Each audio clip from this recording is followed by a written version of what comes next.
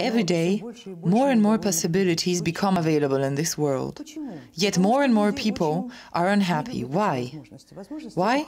Because people really don't like these possibilities, because possibilities are chaos. Chaos is a crude material that must be mastered. It must be shaped, and this is always hard work, it takes time and effort.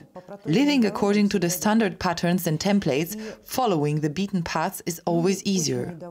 So people get very unhappy because their usual reality is being infringed upon.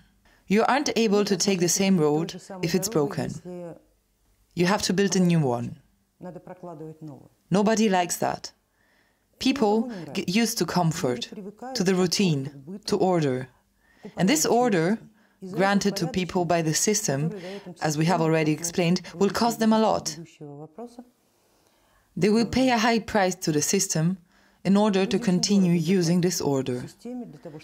Over 90% of the population feels this way, and only the leftover minority is happy about this chaos, because it is a time of possibilities. This could be the reason why only a few end up becoming millionaires and billionaires, while the rest don't. Maybe this is the reason why some love chaos and manage to catch their luck, whereas others would rather continue walking along the beaten paths and get very unhappy when all of it ends.